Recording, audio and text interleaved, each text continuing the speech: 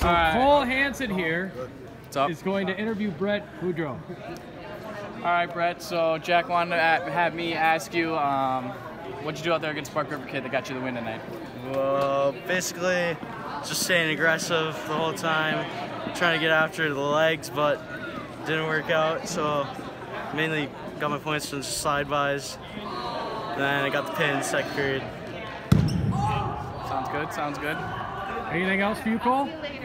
Good team win tonight. All right, how about your win?